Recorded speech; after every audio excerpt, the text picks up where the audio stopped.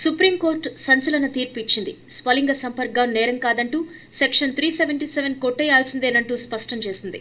ఎల్జీబీటీల వ్యక్తిగత స్వేచ్ఛను గౌరవించాల్సిందేనని, అందరితో పాటు వారికి సమాన హక్కులు ఉంటాయని సుప్రీం స్పష్టం చేసింది.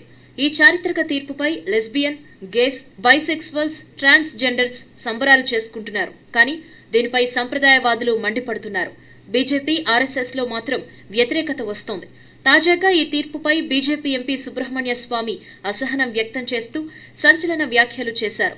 హోమోసెక్సువల్ అనేది జన్యుపరమైన రుగ్మతని, ఈ తీర్పు వల్ల హోమోసెక్స్ ఎక్కువై హెచ్ఐవీ కేసులు పెరిగే అవకాశం ఉందని సుబ్రహ్మణ్య స్వామి సంచలన వ్యాఖ్యలు చేశారు.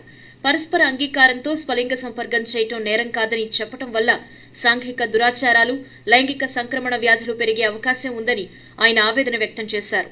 ఈ తీర్పు అంతిమం కాదని, 7 సభ్యుల ధర్మాసనం దీన్ని రద్దు చేయవచ్చని అభిప్రాయపడ్డారు. ఇక ఈ చారిత్రక తీర్పుపై ఆర్ఎస్ఎస్ కూడా విచారం వ్యక్తం చేసింది.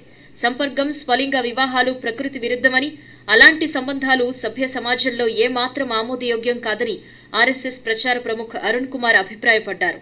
సుప్రీంకోర్టు తీర్పు చెప్పినట్లు స్వలింగ సంపర్కాన్ని నేరంగా చూడకపోయినా తాము మాత్రం మద్దతివ్వటం లేదని ఆయన స్పష్టం చేశారు.